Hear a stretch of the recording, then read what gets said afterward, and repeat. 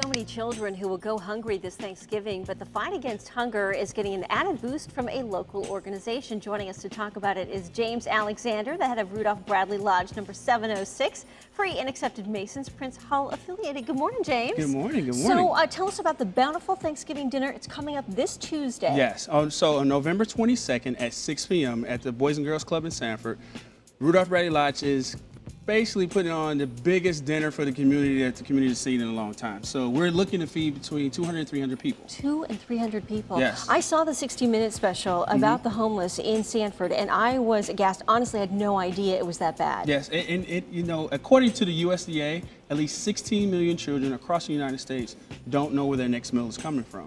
You know, in Florida alone, 22% don't know where their next meal is coming from. So the numbers are staggering. And this is our attempt to kind of help in a way. I know we can't do everything, but this is our attempt to help. And you've put a lot of time and effort into this. Yes. Le Cordon Bleu. It's cooking everything. We have our friends from Publix jumping in, Planet Hollywood, Buca de Beppo, Harvest Time International is also helping.